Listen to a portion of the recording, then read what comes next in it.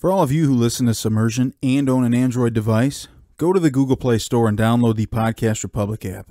It's a fantastic app that allows you to get all of your favorite podcasts directly on your Android device. I personally use the app and I love it. I can search for the podcast I want to listen to, select it as a favorite, and have it just a click away. Make sure you select Submersion as a favorite so you don't miss any of our new episodes every Thursday. Again, the app is the Podcast Republic app, available on Android devices. Episode 97. Woo! Got to bring that energy up. That sounded a little lackadaisical. Me or you? You. My woo was powerful. You were like, episode 97, That's what it kind of sounded like. Yeah, I know. I thought Brown was going to come up with something, but he didn't. He's sitting there quiet right now. I'll say it's been a while, I feel like, since we've done this trio. It's true. I think there was a stretch where we were kind of the regular three for a while, but then Zach came back with a vengeance, and we've even peppered in a little bit of Alex and Patrick there.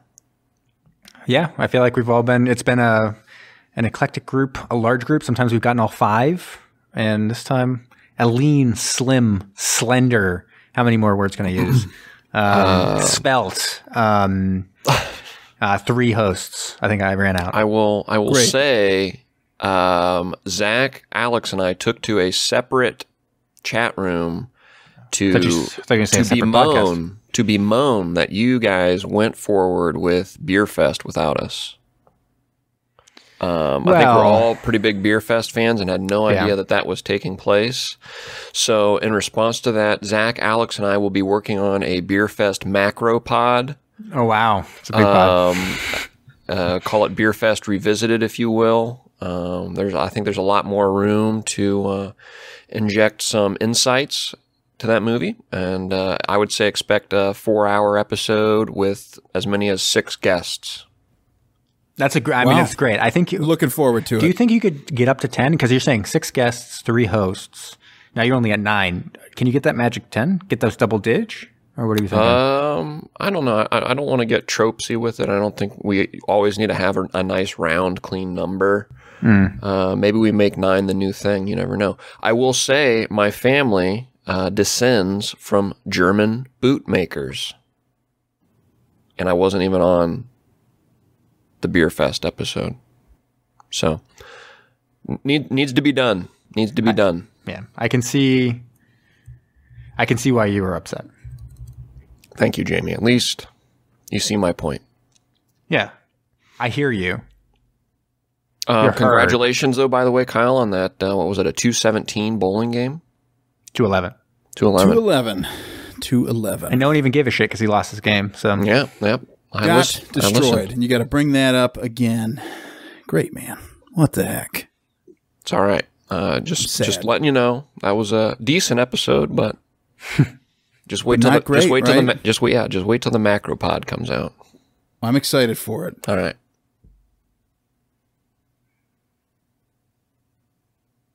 I'm working on the soundboard. Hold on. Jamie, are you going to be one of the people playing this Animal Crossing? I'm getting blasted with messages here. Looks like I've got like 5 or 6 friends playing this, and to me, not to insult it or call it a children's game, but I'm pretty shocked. What began as an innocent conversation among friends would soon spiral out of control and later be referred to by future generations as the 8th wonder of the modern world. Mac East Studios takes you on the journey of your lifetime as your captains Alex the Mustard Man, the artist formerly known as Brom, Jamie the Ointment, Kyle El Capitan, and Zach the Backbone present Submersion.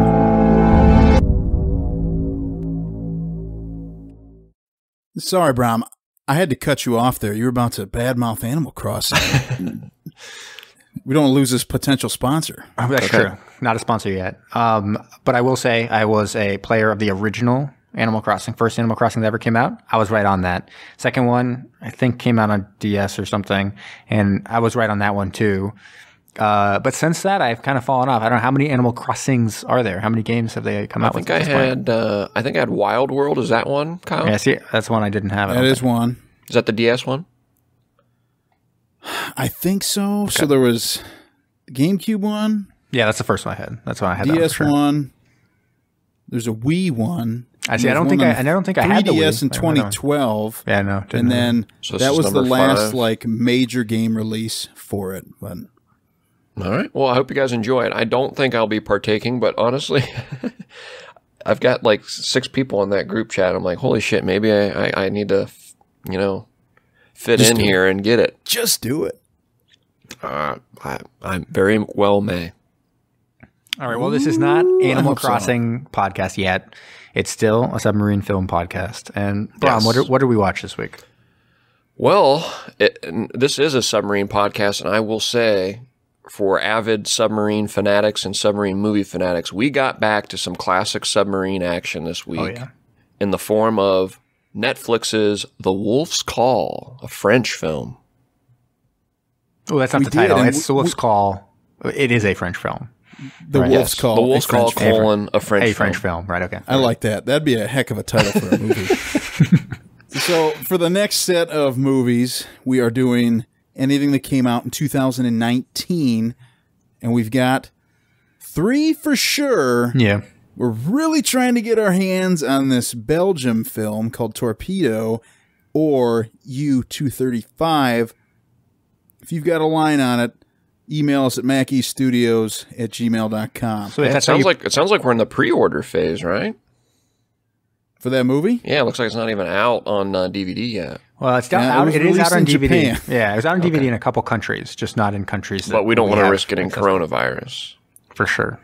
We do not. Can you imagine? That's how it yeah, they'd say affects us. We get it on a DVD from a Belgian film from Japan. It's like the head of the CDC is like announcing how, like, okay, we've tracked it back to the original source, patient 0, Kyle, who ordered this Belgian film, the epicenter of the epidemic. And then Submersion explodes, and everybody loves okay, it. we've heard gosh. CDC though. We heard it's about this podcast, Submersion. Then all of a sudden, President Trump's talking about Submersion. Okay, we can badmouth Kyle all we want, but let's not badmouth this podcast because I've listened to it. It's very good. We're like, right. President Trump, my God. We didn't do anything illegal, so I mean, it's all good publicity. Right. It is. It is. And you can't catch it. I might lose my life, but it is what it is. 2% chance. And I am willing to take that risk. I'd say so. All right, let's get into this thing. So it stars, if you're into French multimedia, maybe you know these people. For many of our audience, you may not, but I will probably, per usual, pronounce some of these names incorrectly. Francois Civil as Chantarade or Sax. Nice. Omar Sy as Dorsey. Omar Sy, do you know what movie he was just in? No. Call of the Wild. Just saw it in theaters. Was he? Yeah. He's like the first owner, or once they're up in the Arctic, first owner of the dog.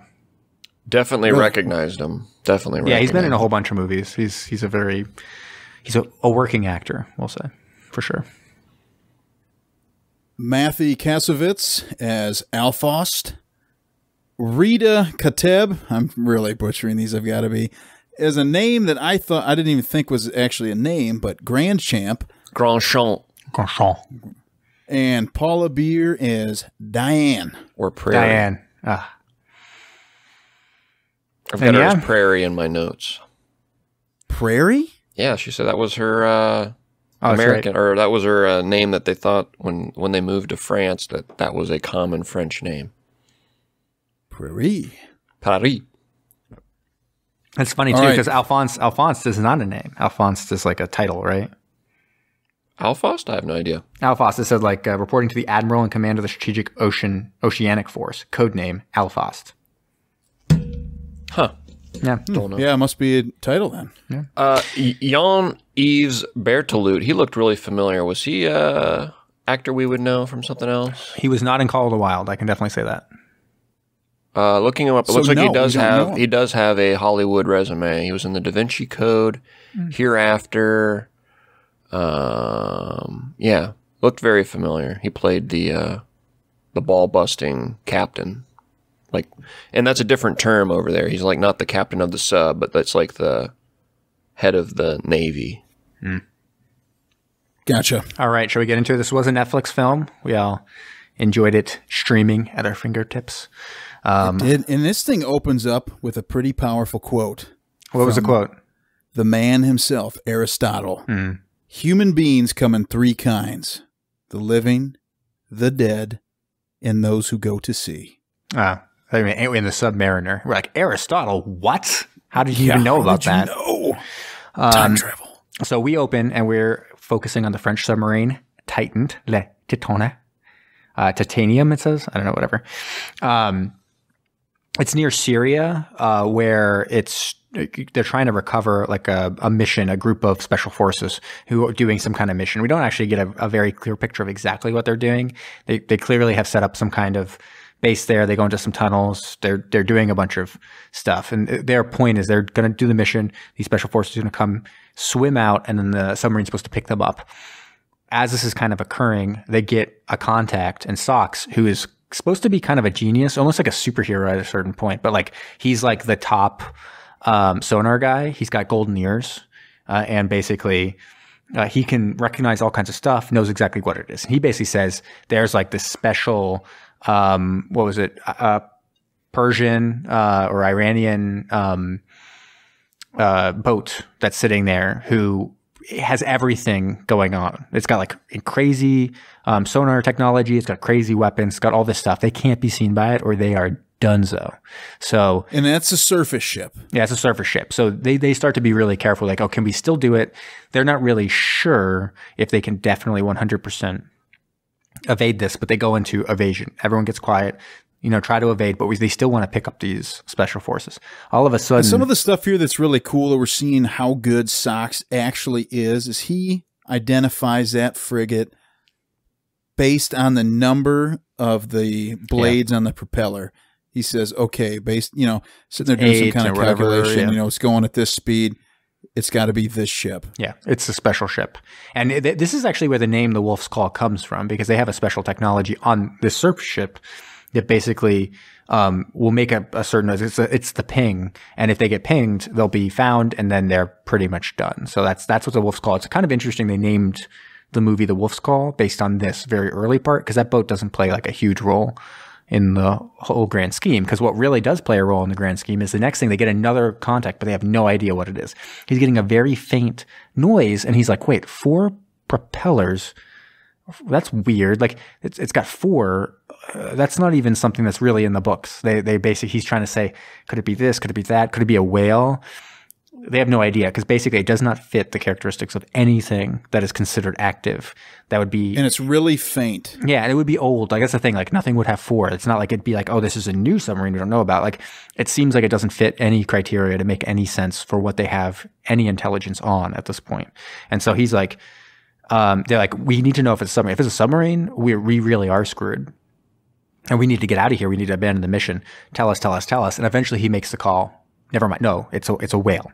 That's all it is. Everybody is really pressuring him. Yeah. I mean, this is a pretty intense scene, and everybody's like, dude, you've got to know what that is. Yeah. And so then the special forces are swimming out, and they turn out they're wrong, because it becomes clear that whatever that contact is, it's communicating or helping the frigate locate them. And in the end, the frigate is able to find them as a result of this other contact.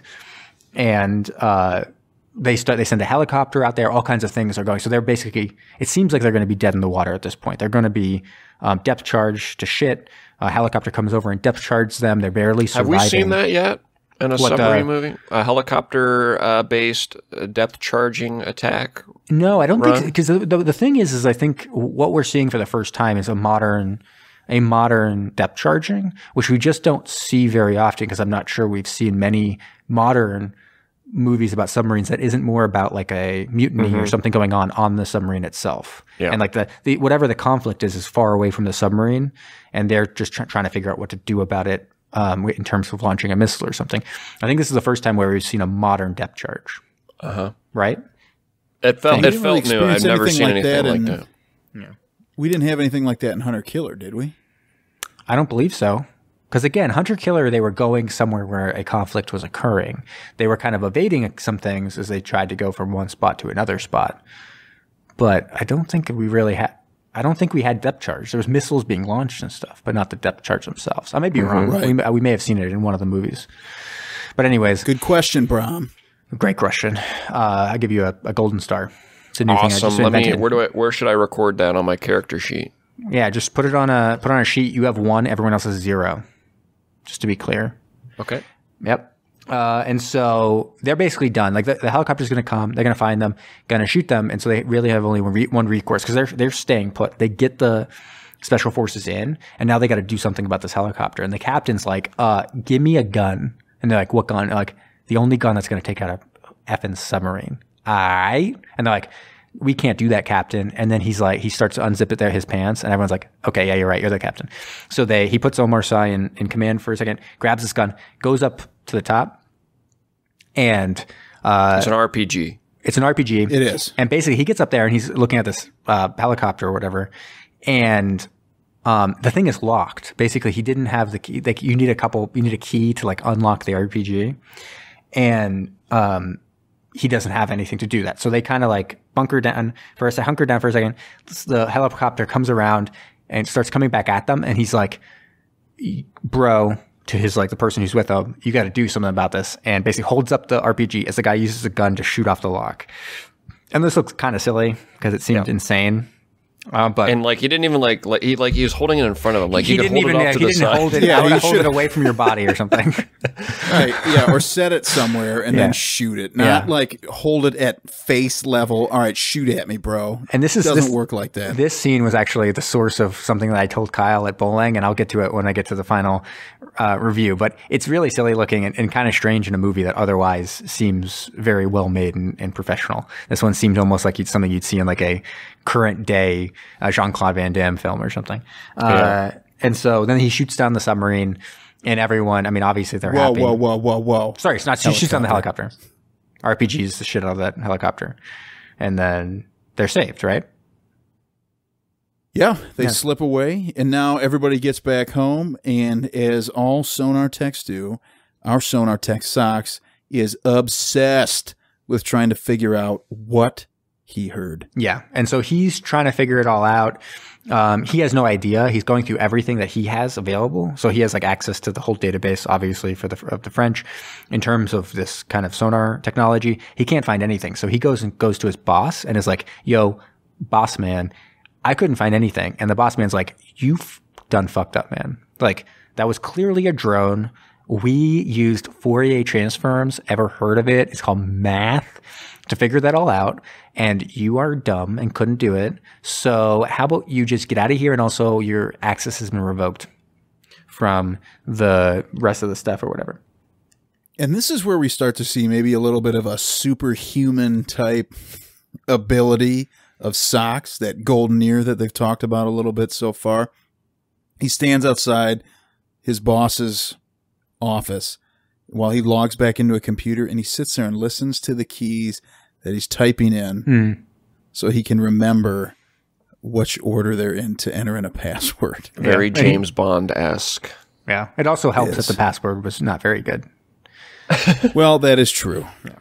But the other thing that happens at this point is he's trying to like pick up, he picks up a book on Fourier transforms. It's kind of funny because Fourier transforms is like, it's not like it's like new math. It's not like crazy. Like, I mean, anyone who's works in like sound stuff or electrical engineering and that kind of stuff is going to work a lot with Fourier transforms. I had to learn it since I was an engineer in college. So it's not like it's a crazy new thing, but he's sitting there being like, ooh, interesting. Fourier transforms. How strange. I'm like, okay. I used to have to do that for like homework. Oh, wow. Well, yeah, he goes to a bookstore and gets this book, runs into... Yeah, he could Wikipedia that shit. It's a very common thing. He could. So don't need a book. But Netflix, all right, so Netflix is big on books. They've got this other show called You with like a stalkerish type guy. That's right. Yeah. And he is huge into books. Oh, okay. So so Netflix equals books. I'll remember that. Yeah, and so they want you to quit watching Netflix and start reading books. It's not making sense. Interesting business strategy.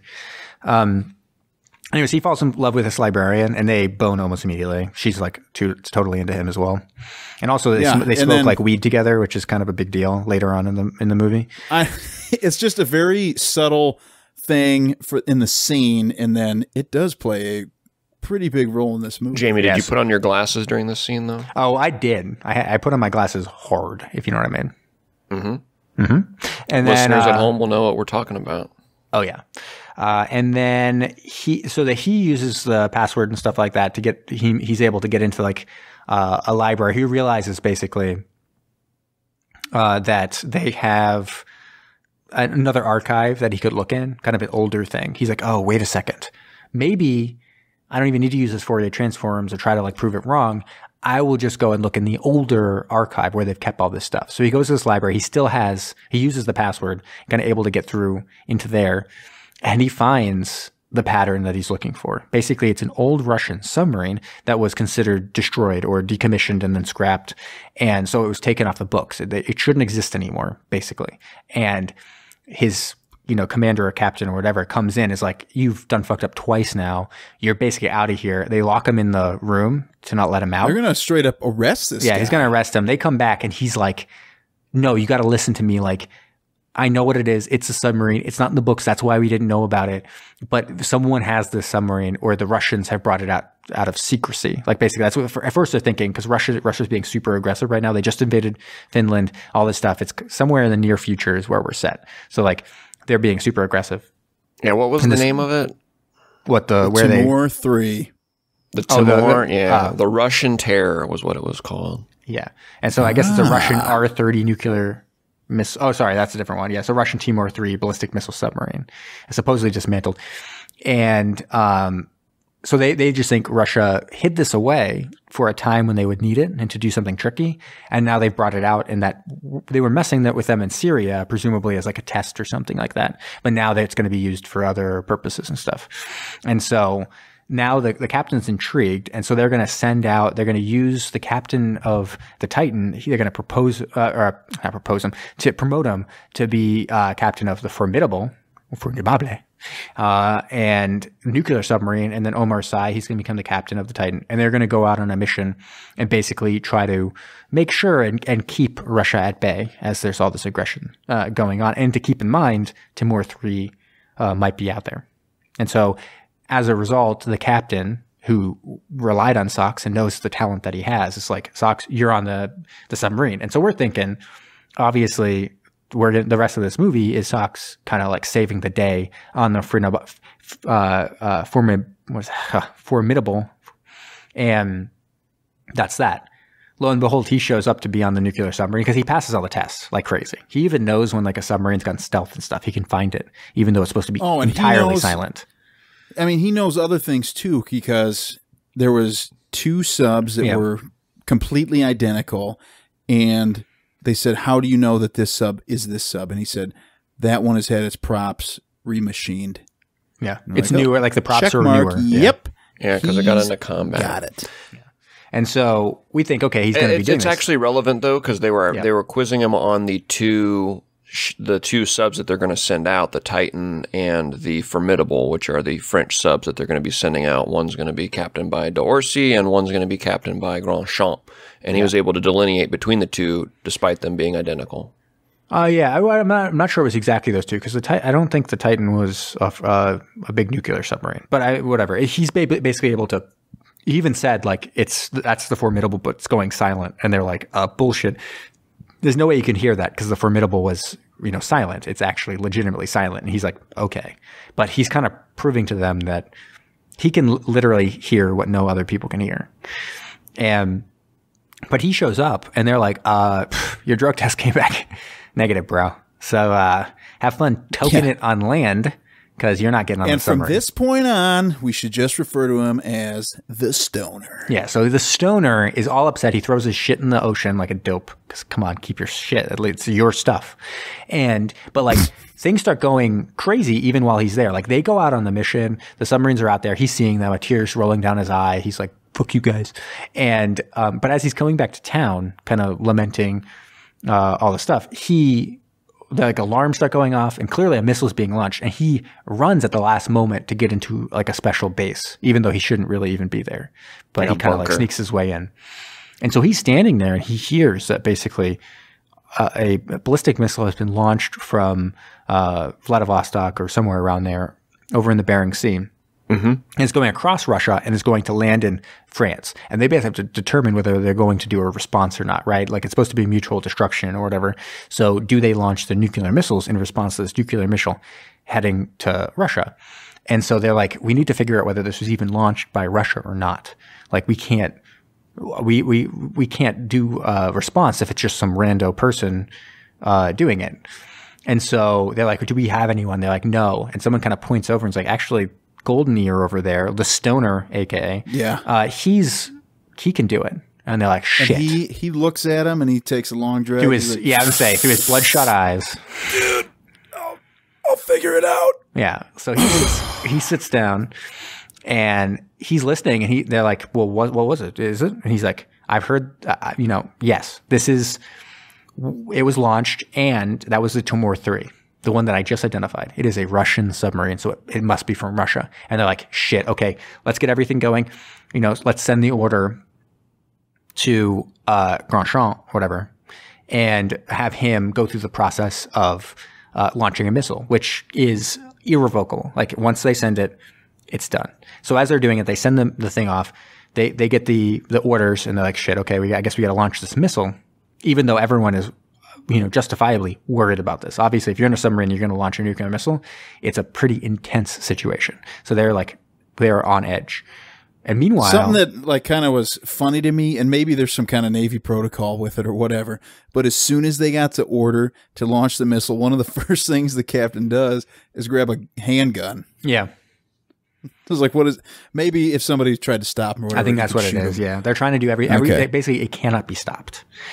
And all of a sudden, Socks is like, guys, like I've listened to a million of these launches before. Something's not right about this. And they're like, well, what do you mean? He's like, it's light. And they're like, what? Someone has to confirm this. We're not going to look at him. A cloud of smoke is coming off of him. He reeks of weed. I can't see anything, man. No. There's just completely engulfed in smoke. And he's like, the weed enhances my hearing. Ever heard of it? And they're like, oh, that's true. Okay. And then, they're like, can anyone else? And the commander basically is like, well, I cut my teeth on the sonar. So yes, I can do it. So he puts it on. He's like, he's right. He's fucking right. Like it would be explained by the fact if there was no payload on this missile. And they're like, oh shit, it's a trick. Someone is trying to trick us, and they're launching an empty missile so that we strike Russia and start a global war. Shit. Okay. So they run down and they're like, okay, President, like this is going on, blah, blah, blah. They explain the whole thing. Okay. We got to stop. Kind of a funny scene here. Got to stop launch. Yeah, they put on hold. Yeah. They're put on hold. They call the president like, we have a very immediate thing. And somebody's like, can I put you on hold? He's like, no. And then you just hear hold music. Yeah. Cuts away, and then finally they get back to him. And even at this time, they're like, we can't avert the launch. Like, there's a reason why. Like, if we avert the launch, the entire military structure will go down. And I always find these arguments kind of funny because in the end, it's like, well, if you start a global nuclear war, guess what's not going to matter for shit?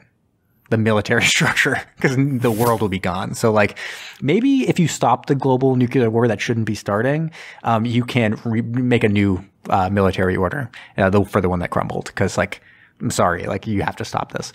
And so anyways, they basically come to the conclusion that it can't be stopped. The only thing they can do is actually stop the submarine. So they have to find it and they have to destroy it. And they are given orders to do just that. And so basically they're like, who can even find this? The submarine's gone silent. No one can find this. And like, one man can. His name is Socks. He's over there. He picks his head up from just a desk full of Cheetos. And he's like, I'll get you sub for you. Let's fucking do it. And so they go out on a helicopter. They drop onto the Titan. And they basically explain the situation. And Omar Sy is like, I worked for the captain forever. Like, if we can find him, we just have to talk to him. He'll listen to us. Like, no, you don't understand. Like, nothing can stop this. And he's like, no. I think he'll believe it. And so they go out, they're trying to find him, and they know kind of generally where, because through experience and stuff like that, they know there's a few spots that they would go. And they pinpoint the one they're doing, and they kind of have to, they use Socks to kind of find that, and they start to radio to him. And they're basically like, Captain, like, you got to stop the launch. It was a trick. Like, it was some terrorist group had, taken this submarine, and now they are, now they're trying to have us launch a nuclear missile. And everyone on the submarine, he's about to relent. He's like, I've trusted this guy for my entire career. Like, there's no way he lied to me. And they're like, they must have been compromised. We saw that they got a helicopter came to that submarine. So, like, they're taken over by terrorists. They're trying to stop us, or the Russians. They're trying to stop us. Don't listen. And eventually he relents. Like, it's the military structure. He has to launch the missile. So he doesn't listen. And he's like, shit. He's like, okay. They're like, one more chance. I'm going to go out there myself. And so he goes Dorsey out there. Does. Yeah, Dorsey's going to go. Yeah, Omar Sy. And he gets all up in a suit, and he swims out there trying to stop them. And at this moment, the other people on the submarine are also like, we need to take them out. They're clearly trying to stop us. We need to be able to launch our missiles. We need to strike at them with a torpedo. And so as he's swimming out there, they shoot a torpedo and he dies. He basically, I don't know. It was a little weird. Like, it seemed like he may have gotten disoriented, or basically it was that there was no chance that he was going to run out of oxygen. And like, that was the end. Because he just kind of floated the away. torpedo came out of... Yeah, he lost the little submersible, whatever those are called, Right. that was piloting him through the water. He got detached from that, so he had no way to swim any other direction. And his rig with the air got severed, so he was drowning. So it was kind of yeah. just He a bad even luck held it situation. up. He held it up, and you could see the bubbles streaming out of it. It got severed into two, so he had no air. Are you implying that I didn't watch this movie close enough? Yes, I say you probably took your glasses off after the. That's true. I was wearing them for too long. It was hurting scene. my eyes. Yeah, that's right. And this, your eyes were tired, and you must have missed that. And so, anyways, did he's you dead miss now. this also, Jamie? What's that? When he was swimming out there, so he was holding on to the people mover thing in one hand. You see what he had in his other hand? No. Did you see it, Brom? A wrench. He had a wrench. See, I was going to guess that. He was but, on his way to just bang right on that that's hole right, of that yeah. thing. So, anyways, they're classic. Now they're like, they have to do a bunch of evasive maneuvers, and how do they stop the first torpedo, or do they launch a torpedo right in turn or something? The first torpedo is a glancing blow. That's right. Yeah. It's a glancing blow, and they get rocked quite a bit. And it's actually quite impressive because at this point, so Dorsey's done, and the sub Formidable is completely silent, so they're having a really hard time finding them.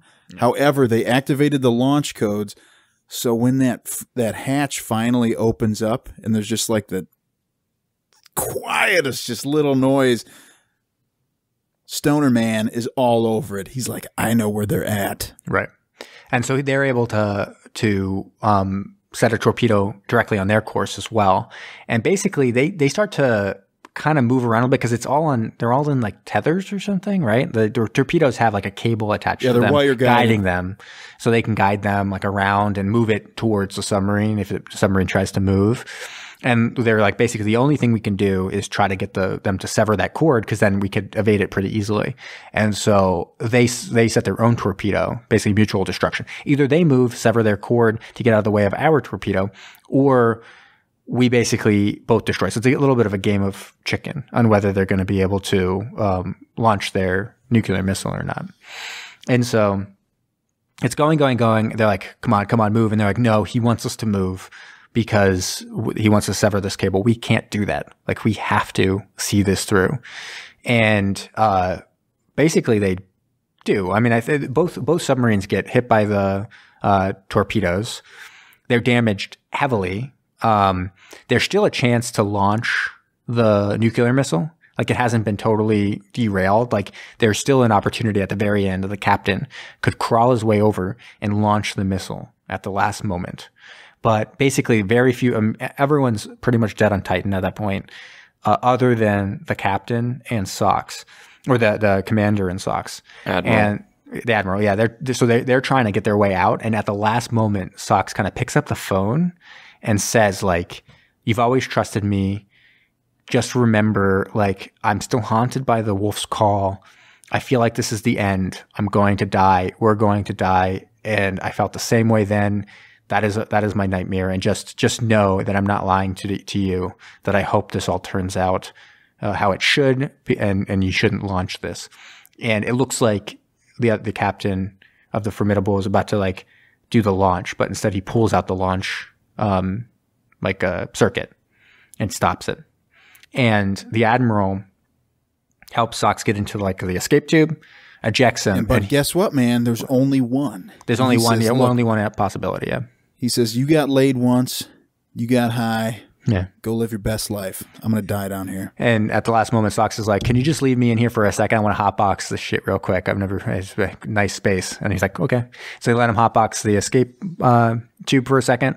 Then they launch it out. You see the big smoke plume come into the water, and up he goes.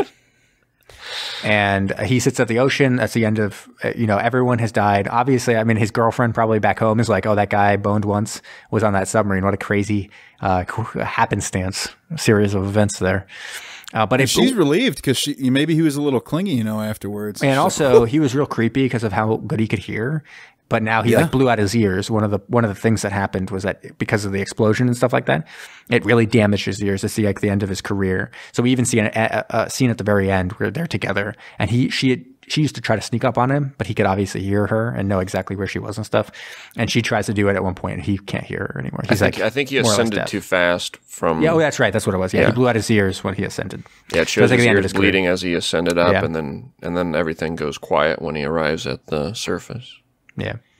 So now that's the end. Here they could have had it just be great if at the end when he's floating there in this just vast expanse of ocean, a shark comes up and eats him. Just eats him. But they didn't go that route. I don't know why. They went with he'll reunite him with his bookstore love. Well, when we launch Mackey Studios film productions, we can make a movie like that. That's how every movie will end. Yeah, every movie will end with the main character looking off into the distance as some wild animal kills them.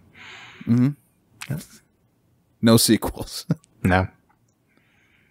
The end. That's it, man. That's Wolf's Call. Yeah. How was that in time? Did we even have a timer going? We did, but we weren't crazy over time. Yeah, I didn't think so. I feel right like when we got to the point where we were talking about pulling out the launch code, I was like, I won't beep him on this because we're almost done. Yeah. So there we go. Yeah. A return to form for sub-movies. For sure. 100% a return to form, for sure.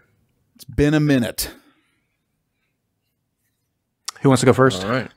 Let me jump in here. Do it. You said it.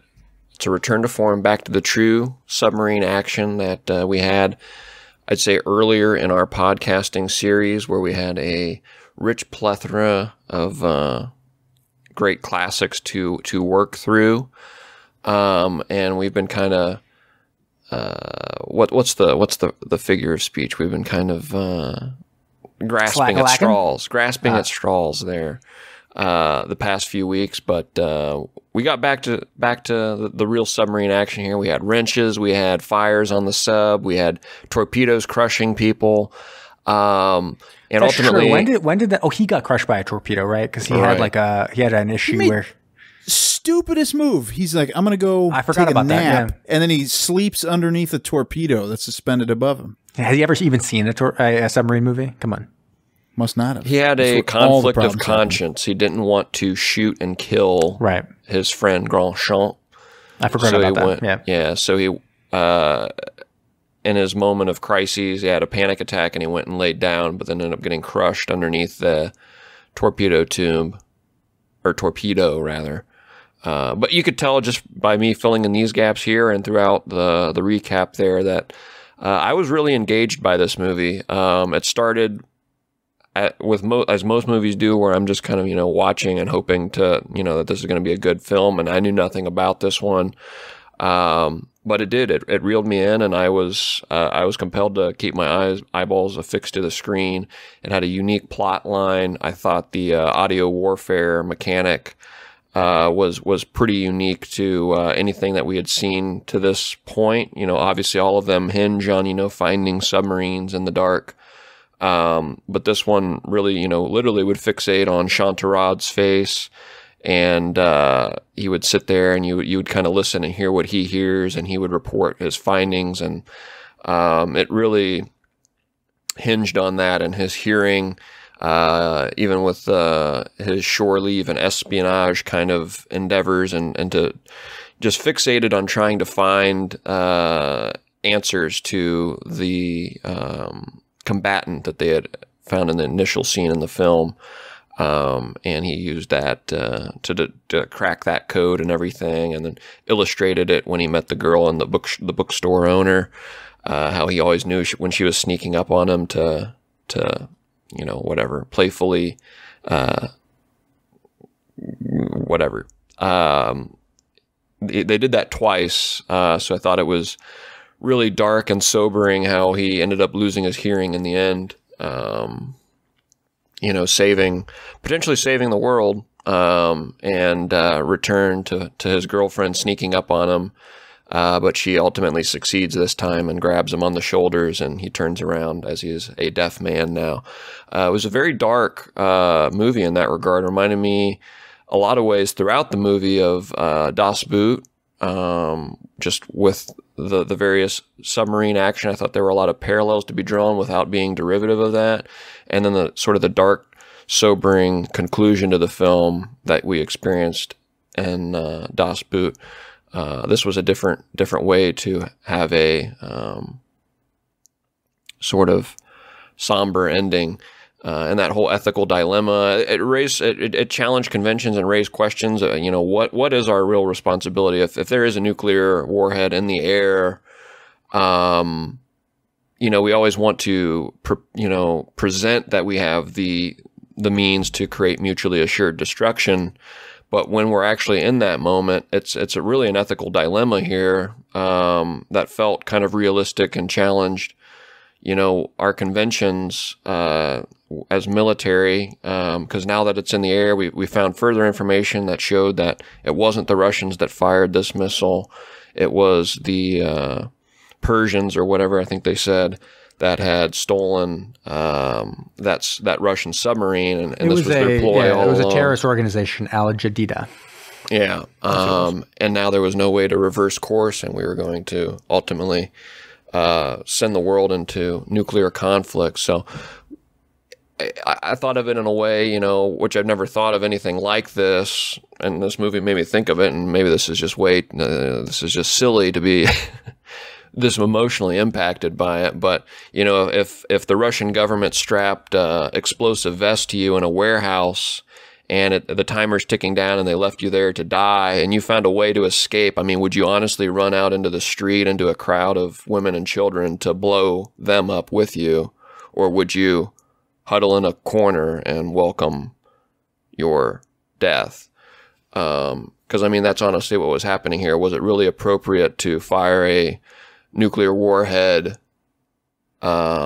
into a major Russian city? You're going to kill far more civilians than you are going to hinder any Russian military operations.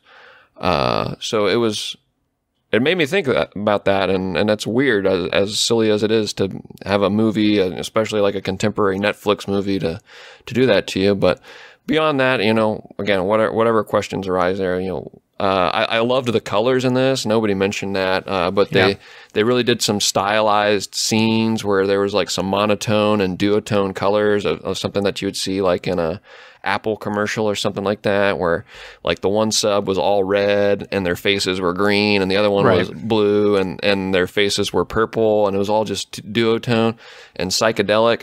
It almost kind of functioned to reassert that this was taking place in the near future, and they were going to take some liberties with the storytelling and the technology that was at play, just so you don't get too fixated on it trying to be true to life and realistic.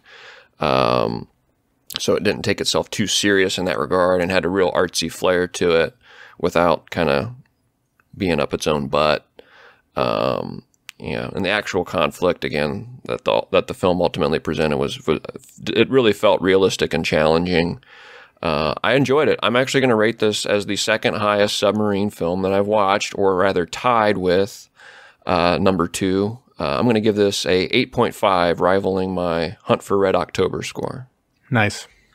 Wow, a very, very good score. I'm ready to jump in as well. All right, you jump in then. I'm going to jump right in.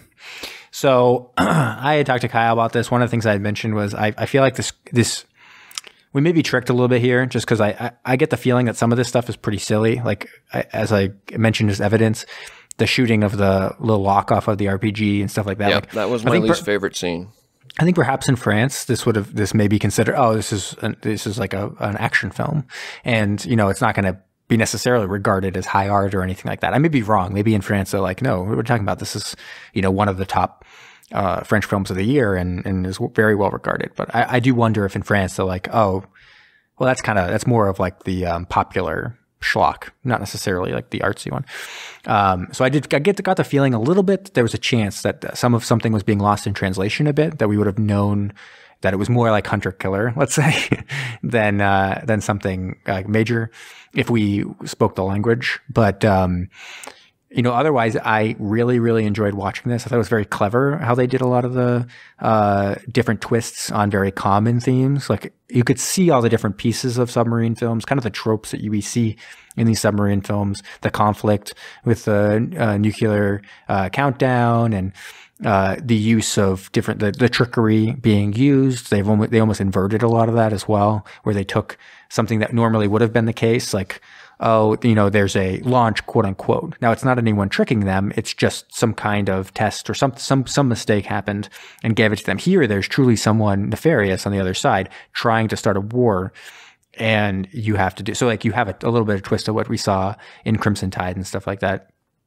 And instead of having it be where the people on the submarine have to take the actions on their own, they actually do a little clever twist on saying, well, what would happen if now the people who are on land have to go and say, we actually have to stop them ourselves, go out there and destroy the submarine, which makes it a little more palatable. Like, if they had done that with Crimson Tide, you don't have the mutiny, which is kind of like the sticking point in a lot of this stuff. Here they acknowledge, no, it's the military. They're going to launch this missile. So what would they do? Perhaps they would send people out there to try to destroy the submarine. It's the only recourse is to kill the people on the submarine.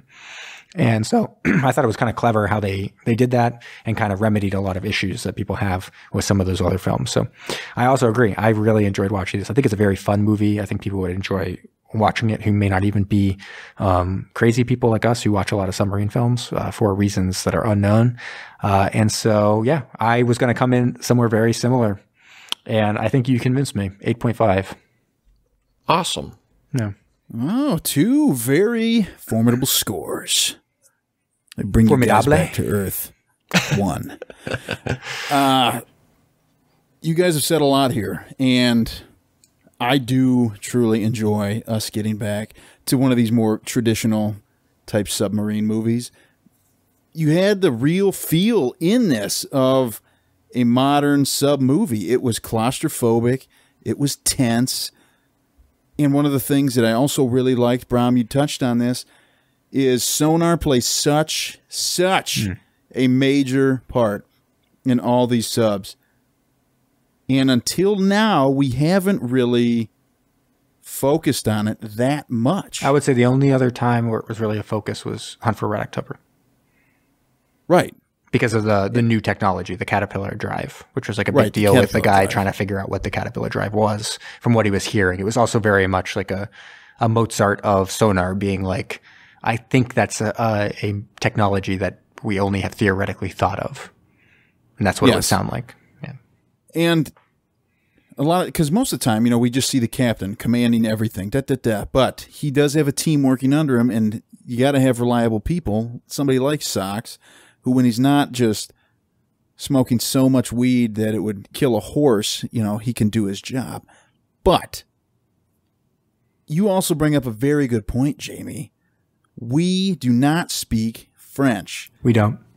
Or do we? So, and you said, I think it was at bowling night, you said, I don't know if maybe this is considered a bad movie over there. And that got in my head. But at the same time, I really enjoyed this movie, and action was great. Went in a different direction than I thought it was going to. Yeah. Like we all thought. I was shocked. I was legitimately shocked. 2-second scene of him smoking weed, and then that like completely changed the entire course of his career. I mean, blew my mind. Him being kicked off the submarine at that point, I was truly like, whoa, this went in a direction I did not see coming.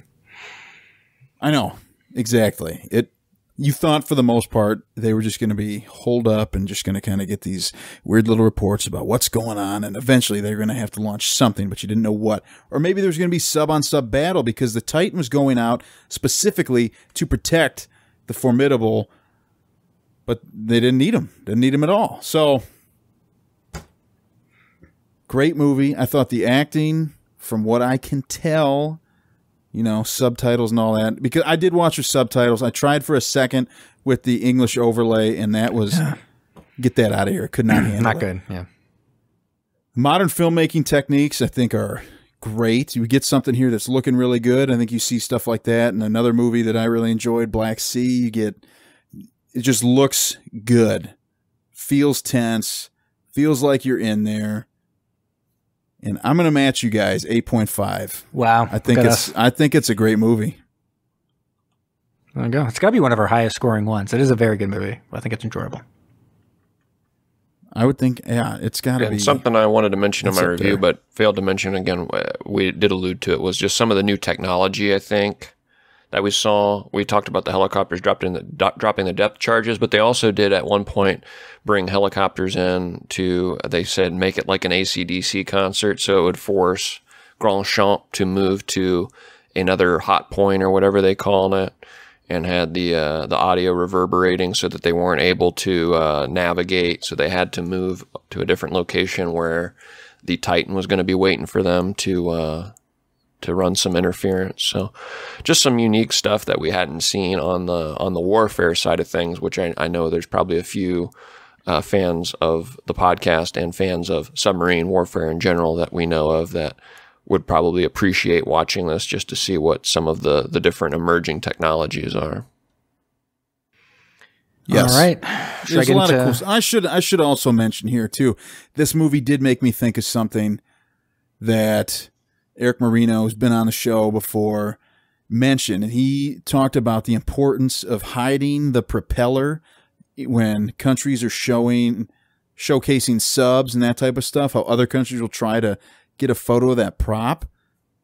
And then this made me realize why. With how good some of these sonar techs are, you're able to say, okay, how many blades does that have on there? What's the curvature of that? And you could be able to figure that out. It's pretty cool. Yeah. It's something that didn't necessarily resonate me with maybe a whole lot when he said that. I thought, wow, that's really interesting. Like, why? And now you see, you can completely figure out what is sitting in front of you just based on that sound. Yeah, that is cool. Yeah, right, so worth the watch. Check it out on Netflix. I agree. Should I get into some trivia? Let's do it. I didn't find too much trivia for this guy. It's kind of a newer film, and I think the only kind of notable thing that I really found was a lot of articles kind of talking about how Netflix had to do something a little special in terms of buying it because they had to allow for a domestic release in France. They wanted to release to theaters in France, and that's not really something Netflix does nowadays. They want to buy the rights and release it on Netflix in all territories. And so they had to kind of relent. And so they gave exclusive rights for 36 months to a domestic release in France, and then allowed it to kind of release everywhere else on Netflix after that. And that's kind of why this is a little bit of an older film, but was released on Netflix in 2019. Otherwise, I don't know. Kyle, are you doing a subs worldwide? Of course I am. And then you have a countdown. Did anyone do Jeopardy? No one. So instead of doing some more trivia, since I couldn't find too much, how about we jump into a little Jeopardy? If you want to want to do a challenge against each other. Okay, yeah, I haven't had the opportunity yet, but I've wanted to. We got 200, 400, 600, 800, 1,000 category. Category is Hungry Like the Wolf. Ooh, Hungry Like the Wolf. Who wants to go first? What's up, Brom? Since you're new to this, you get to go first. All right, let's do Hungry Like the Wolf for 200. In a classic children's story, he ends up in a pot of boiling water in the Three Little Pigs' kitchen. Who is the big bad wolf? That's right. Who is the big bad wolf? Why can't I see the answers for this one? Oh, there we go. Big bad wolf. Perfect. All right, Kyle, what do you want to do? Let's go 400. All right. According to tradition, around 750 BC, the city was founded by twins raised by a wolf. Can I steal? Basic history. No. Rome? See, Wow, you you gotta got wait it. for it because Kyle got it. All right, so Remus 400, and 200. Romulus. Exactly. Well, see, okay, now you're showing off. You don't get any points for that. So what number do you want? 600, 600, 800,000. please. Really? Because he's got the lead on you. He could put it out of reach. But okay, 600. I don't know what's. I don't know my Jeopardy strategy. Would you recommend I go 800? I think you should go higher because he's got 200 on you. man, right come now. on, I'll go 1,000. I'll go 1,000. I'll go 1,000. We've already locked it in. Okay. Okay, 1,000. I'm doing it. I'm allowing it. One of the two know, varieties of gray wolf whose name begins with T. What is the timber wolf? Very good. See? Gotta learn how to. All right. So, Kyle. 800. The borzoi is another name for this national canine. The borzoi? It's a national canine. National canine, which would be... Can I steal again? This is a dog? Yes, it's another name for a dog. No, Kyle, that's wrong. I don't know. More clarification. How about that one? You gonna steal? I know what my guess would be, but What's your guess? I don't want to lock this in and lose my money. I would guess a dingo. That's wrong. You didn't Coyote. Like it. It's not a coyote. Come on, guys. Think of what is the category we're talking about? Hungry like the wolf. What was it? A Wolf? bozoi? Another name for a wolf? No, it's gray another. wolf. It's another name for a Russian wolfhound. Come on, wolfhound. Oh, a husky? No, a Russian wolfhound. Wolfhounds are these Just- I giant don't- I ones. don't know. Borzoi. Whatever. What is Right. it? 600. What was the answer? It was a Russian wolfhound. Russian wolfhound. Oh, well, I would never have gotten that. All right. See, well, I somehow knew that. give me the Hungry Like the Wolf for 600. His 1904 novel, The Sea Wolf, tells the story of sea captain Wolf Larsen and his ship, the Ghost. I bought this book from my dad. My dad loves it. I have no idea who the author is. Well, Don't know. It's a good one you don't know because it's listed as a triple stumper. No one knew it on Jeopardy. Kyle, you have any idea? The Sea Wolf, the book. Mm-hmm. 1904. So that's probably too early for Hemingway, right? Oh, man. Well, yeah, I think you're probably right. I don't know. I have no idea. It's Jack London. Oh. So I gotta say, I think I steered you correctly, Brom, because you came out victorious, and only because Thank you you. did not choose that one that you weren't able to Wouldn't get, have and known. instead you chose the one that seemed actually really easy for Yeah, being man, 'cause I was $1,000. going to go to 1,000 if you wouldn't have. And you would have Okay. known Trimblewolf, I assume, because you're a huge NBA fan, right? Big time. Of course. All right, I'm going to do a couple last things for my part. Hold on. So I will do casting what ifs. So would you have liked to see Jack Nicholson and Michelle Pfeiffer in this? Because they were the stars of the movie Wolf.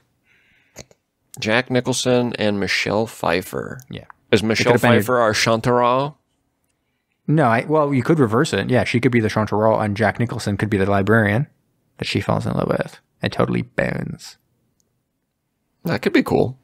Yeah, I like that. What do you think? Yay or nay? Sure. Kyle? Whatever. Yeah, go for it. What about Benicio del Toro from The Wolfman? Oh, yeah. We got strong connection He'd to be that our movie. grand chant. Yeah, I think that's probably right. Yes, he'd be good at that. What about Leonardo DiCaprio, Wolf of Wall Street? Big time. Leo's definitely our Chantarelle.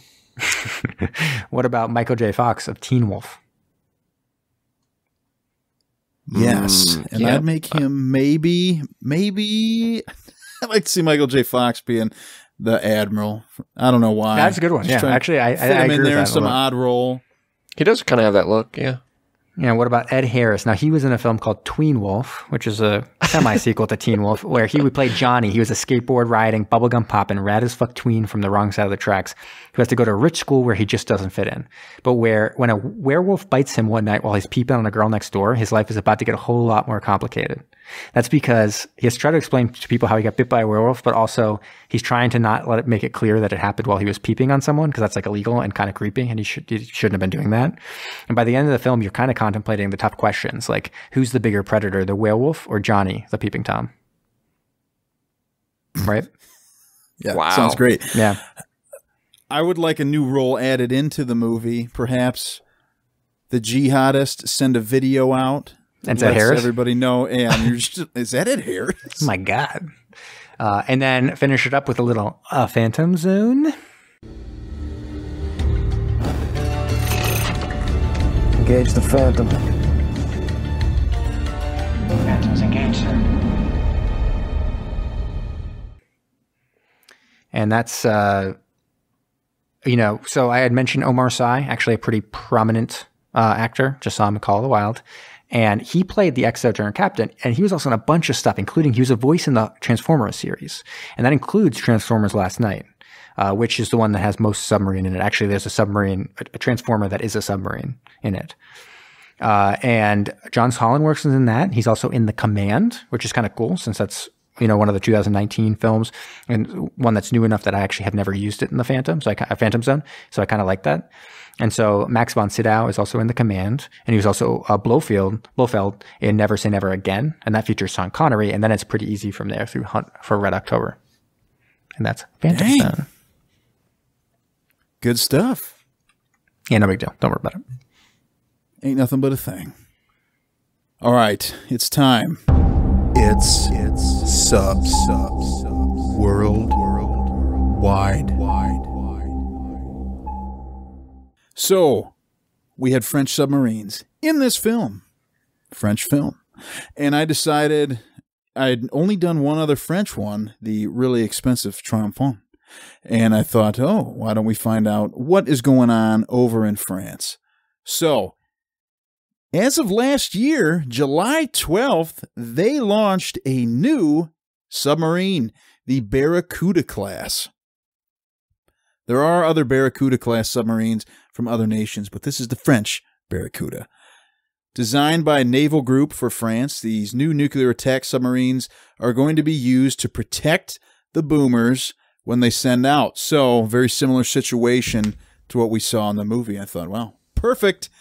And there's an article called France Launches First Barracuda-Class Attack Sub by Sebastian Springer from July 12th, 2019. That day they were launched.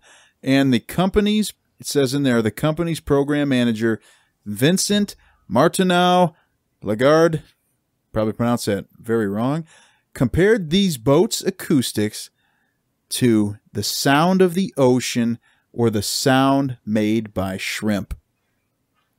Which is crazy quiet, right? I don't think shrimp are super loud. They got all those little hands grabbing on stuff, but other than that, not a whole lot. And this is made possible by using a pump jet propulsion system instead of a prop. And which is kind of crazy if you think about it. That thing's going to be so quiet. And so you could have a boomer sitting out there and you don't, if you come up on one, you're not going to know how many are out there around you ready to strike. 6 in total are supposed to be purchased by France. They are under contract. We're going to see how that goes because we've always seen we had this many planned, X number completed. So hopefully they get them all. They are also supposed to be used to protect large aircraft carrier. And according to the article, they are able to be out at sea for 70 days, where the Rubis, which is what they're replacing, could only be out for 45 days. Well, but why not more? Why not? Why 70? Why not indefinitely? Yeah. I think it's got to do with food supplies. Why not 80 of them? It's a good question. Maybe That's a good people start to lose their mind after a certain Oh, that'd be point. interesting. I'd like to know that. Yeah. That would be good. We could do a study. We'll see how long we can all last on one. I volunteer. That'll be the final episode. So the length for these things, 326 feet. They have a beam of 29 feet. For speed, while they are surface, they can cruise along at 14 knots. Submerged, 25. They have a crush depth of 1,150 feet. Now, who knows how accurate that is, because you think France is just going to release all this information, like, based on their brand new sub? I'm not so sure. They have a nuclear reactor and 2 13,000 horsepower electric engines. They hold 60 people. They have 4 21-inch torpedo tubes. They can hold 20 torpedoes. They can house Scalp cruise missiles, which are launched through the torpedo tubes to hit targets on land. And in addition to protecting other boats, the aircraft carriers and that type of stuff, they will also deliver forces to strategic locations, like we saw the sub doing in the Wolf's Call. I think they even said they can be outfitted with a mini sub, and I was like, hoo-hoo-hoo. Let's see how that goes. And I'd mentioned that France was supposed to buy 6 of these. The total contract to build all of them is $9.9 billion. And these things should be in service until the 2060s, which sounds so weird to say. So is the 9.9, is that a round up? Or was it really 9,999,999,999 cents?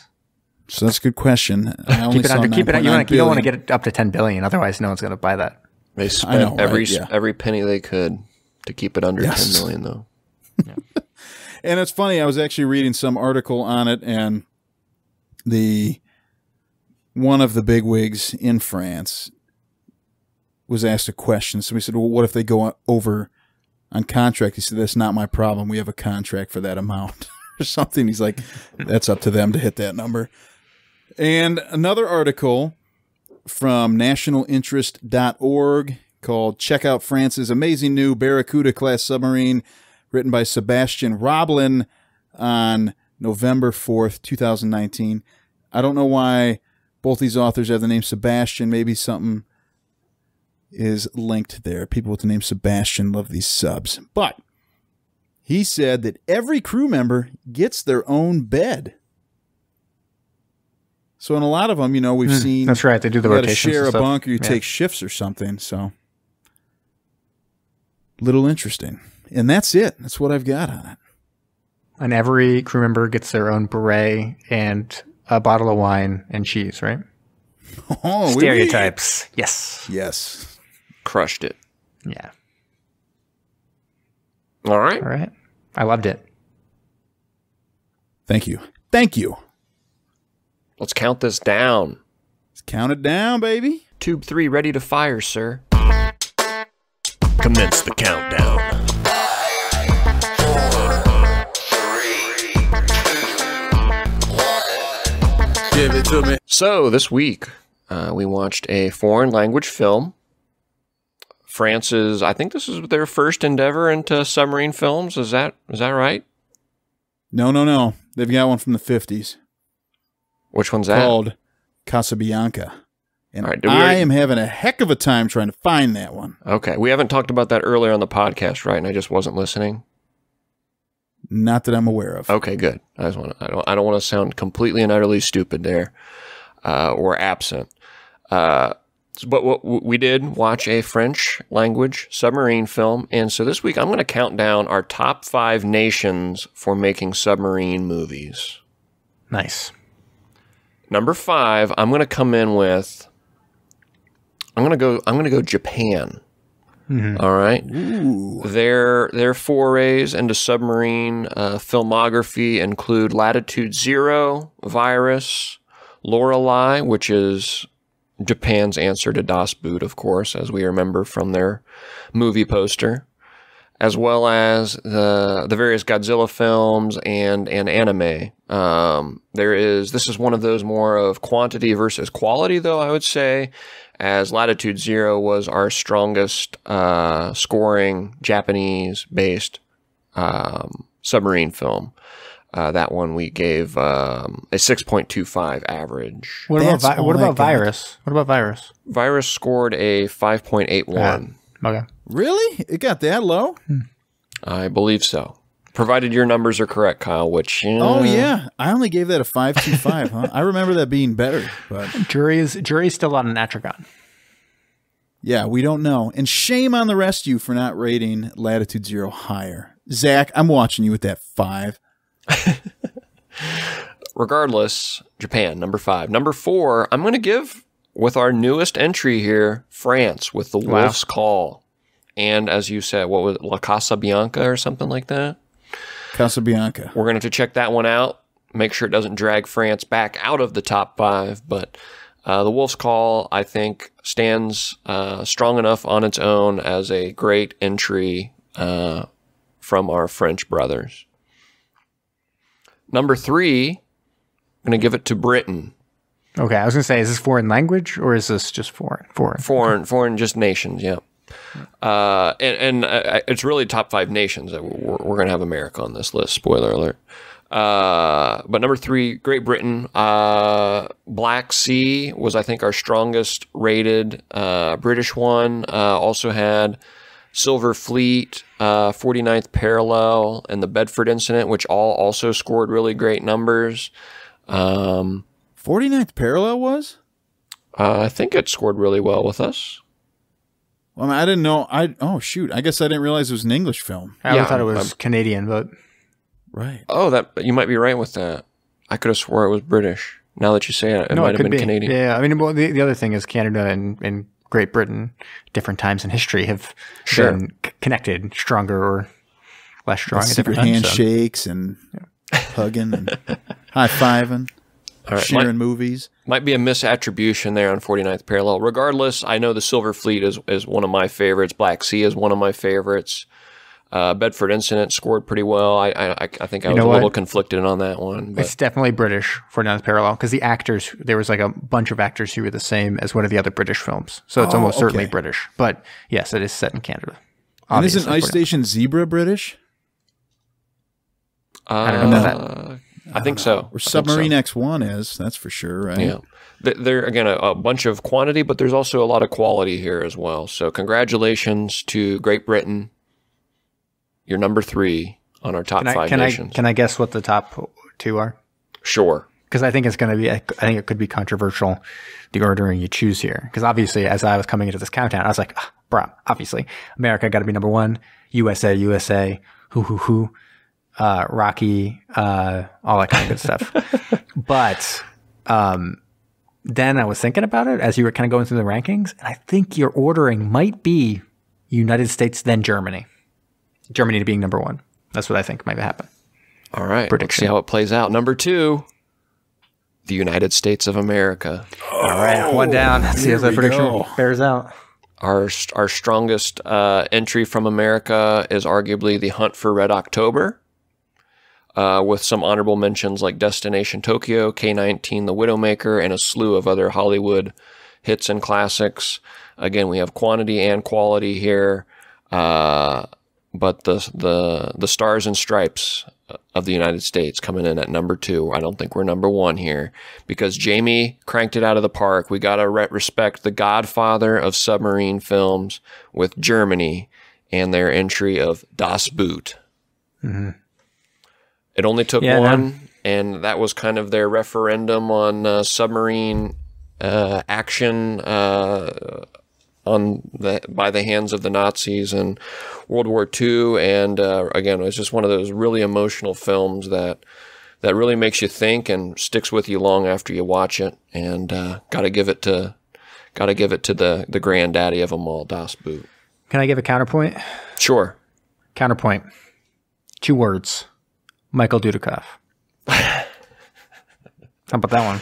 Although the only thing with the Michael Dudikoff is that we very well might look at the films, the submarine films that Michael Dudikoff made, and they'd be like, oh no, that's not an American film, that was a Romanian film. Then we'd have to make Romania be the top submarine country. You know? My word. Okay. You raised some good points. We'll see if any of our listeners want to contradict us as well. Yeah.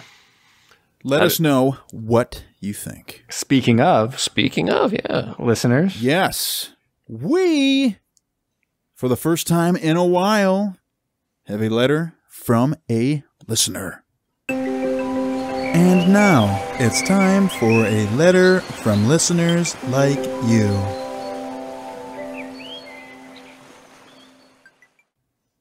I got this email from someone who might be Nick Cage. I'll just say that. Might also be Harry Keetle. Could be. Harry Keetle is mentioned in this email. It could be my brother, for all I know. We don't know. Nobody knows. So anyways, they said, I've been listening to Submersion for give or take 70 episodes. I happen around you guys around Dark Descent. Dark Descent is one of my favorite movies. Love that one. But, anywho, I really love the new segment you guys did, the last episode. And this was a few episodes ago because we had those micropods in there, talking about the different topics of movies. Brought it up to some of their friends while out at a bar having drinks, and they gave each other thumbs up, thumbs down, and they just wanted to share these movies with us, what they did. I thought it was pretty cool. And they did call out Zach for saying the Spider-Verse is not... Zach, the Spider-Verse is not part of Marvel. Sony independently animated and distributed it. It is a Marvel character, though. It is a Marvel character, and I think I was the one who maybe said that was in Marvel, so let's see here. So, we'll go over these movies, and we'll see what we think about it, all right? So we've got with that, yeah. Kim Coppola, which I'm pretty sure is Nick Cage, Timothy, Sylvia Stallone, good, and Harry Keitel. So, whoever you are, thank you for sending these in. So, first movies we've got for hate. Kim says The Rock. Oh, why? I'm not going to hate any movie in the world. Why would you hate at least serviceable movie? And also, it's a good movie. We're not even just talking about Nick Cage. We're talking about Ed Harris himself. We are. You are insulting Ed Harris. All right. But don't worry. Thank you for writing in. All right, Timothy. Yeah, we love you. Movie Timothy hates. Indiana Jones, Temple of Doom. Oh, interesting. I can understand that. At least. Sylvia Stallone. I'm going to thumbs down that answer. Yeah, no, I can. I also would disagree with it, but I can understand that. Okay. Because it's kind of a silly one. Let's cut it back to thumbs up, thumbs down, as we had to do. It'll take forever if we don't. Yeah. Sylvia Stallone, hate, Die Another Day. Thumbs up. Sure. Harry Keitel, hate, Shawshank Redemption. Thumbs down. What the hell? Yeah. Thumbs down. All right, overrated. Here's overrated movies. Kim, Face Off. Thumbs down. Thumbs down. Me. Come on.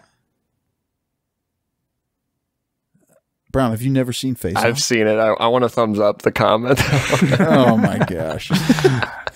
All right. Timothy says Amadeus. Oh, interesting. That's an interesting answer. I'll give an interesting. I'm not going to give a thumbs up, thumbs down, but it's interesting. Oh, you're going to go like the half sideways like Joaquin Phoenix does in Gladiator? No, I think I can see why someone might say that. I'm not going to say thumbs up, thumbs down, or Joaquin Phoenix. Joaquin Phoenix. Gotcha. Joaquin Phoenix. Gotcha. Sylvia Stallone says Southpaw is overrated. I've never seen it. Yeah. Keep going. Jake Gyllenhaal is shredded in it. Harry That's true. Keitel, Shredded like lettuce. Yes. Harry Keitel says Joker is overrated. Oh, thumbs down. I think other people on this podcast would say thumbs up. Alex said thumbs down, or agreed with that one, rather. All right, on to the love section. Kim says they love Con Air. Thumbs up. Thumbs up. Yeah, come on. Thumbs up. That's a fun one. Yeah. Timothy loves North by Northwest. Thumbs up. It's classic. Sylvia Stallone loves Die Hard. Oh, yeah. Thumbs up. Thumbs up. And Harry Keitel loves Interstellar / Goonies. Sure, both thumbs up. The one thing I will mention for the person who liked Con Air, if you want to watch a cheap knockoff bad version of that, check out Turbulence, starring Ray Liotta. Just watched it for badmovietwins.com. That's badmovietwins.com. All right, these are the movies to watch over and over. Kim says Moonstruck. Interesting. I only watched that for the first time not that long ago. Weird movie. Sure. Timothy says 2001 A Space Odyssey. Oh, yeah. Beautiful. Sylvia Stallone says Guardians of the Galaxy Volume 2. Oh, interesting. The Volume 2. I would have thought the first one. So I'm going to give a middle one. I'm going to go thumbs down. Yeah. I haven't seen either of them, so I don't know. Harry Keitel says Kung Fu Panda and Lord of the Rings. Thumbs up. Thumbs up on Lord of the Rings. Yeah, I've never seen Kung Fu Panda, but me neither, actually. Thumbs up Lord of the Rings. Movie that changed your life. Kim says Ghost Rider. Thumbs up. sure. All right, Kim is all Nick Cage all the time. I see the theme. All of them are Nick Cage movies. Timothy says Gone with the Wind. Oh, it's a good movie. Long movie. Good movie, though. Very long movie. Oh, sorry. I skipped over one. I'll have to go back. Sylvia Stallone says Black Hawk Down. Great movie. Thumbs up. And Harry Keitel says Schindler's List. Thumbs up. Yes. That was my answer for that one as well. Now, what's the movie that made you fall in love with movies? Kim says Raising Arizona. Okay. That's if you're going to name a Nick Cage movie for like a culturally, significant one, yeah. relevant Nick Cage film, that's the one, I think. Thumbs up. Timothy says anything by Wes Anderson. Sure. I like Wes Anderson.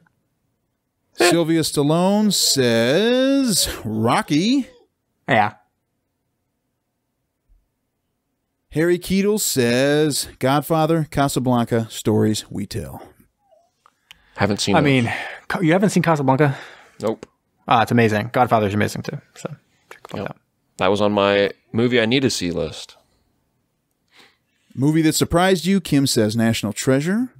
Yeah, no, I actually kind of agree with that. That's Yeah, crazy. it does surprise you. It's a good one. Timothy says Lost in Translation. Sure. Sylvia says Taken, which that surprised me. Thumbs up. Harry Keitel says Booksmart and Usual Suspects. Guilty pleasure movies. Kim, big guilty pleasure movie right here. Wicker Man. Thumbs up. Timothy, Inglourious Bastards. Sylvia, Like that one. Expendables. Oh, yeah. That's a good guilty pleasure one because it's not very good, but it's also fun to watch. Harry Keitel, Ocean's 11. Some of those are just good movies, though. That's the only thing. They are. Yeah. Kim, for Tearjerker, Leaving Las Vegas. Obviously, Tearjerker. That is really depressing. Timothy, Up. That's a good one. Sylvia Stallone, $1 Million Baby and Man on Fire. And Harry Keitel says Logan.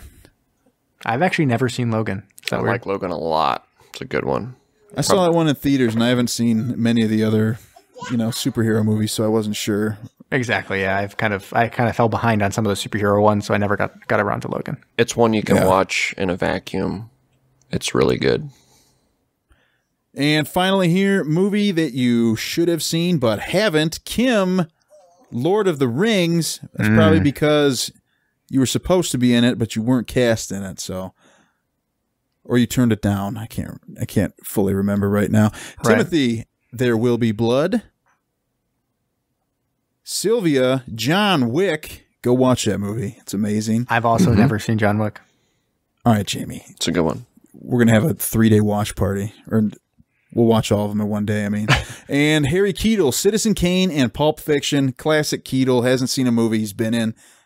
Can't believe it. Yeah. Well, that was fun. Keep sending them. Keep sending out those questions.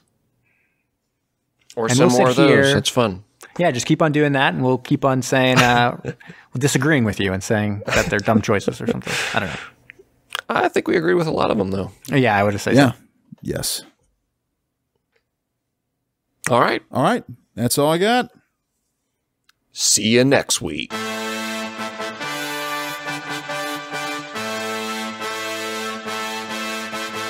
Thank you for listening to Submersion. Don't forget to subscribe for new episodes every Thursday. If you like what you heard, please leave us a rating wherever you listen. Want to interact with us? Follow us on Facebook, Instagram, and Twitter. We also love to get messages from all of you. If you have a suggestion, a comment, or just anything you'd like to share, please email us at macestudios@gmail.com.